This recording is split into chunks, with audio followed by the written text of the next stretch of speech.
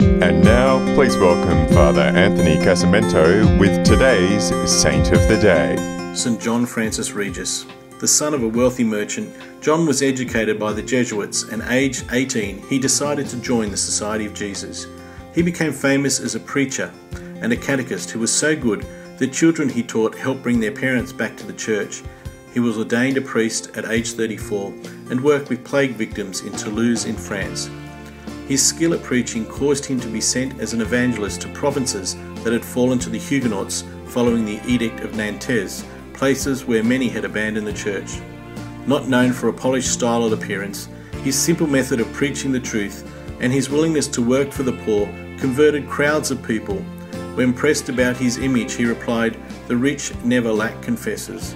He lived off apples, black bread, and whatever came to hand, preferring to spend his time preaching, teaching, and hearing confessions. He established hostels for prostitutes, whom he called daughters of refuge, who wished to leave their profession. He was often assaulted for his trouble.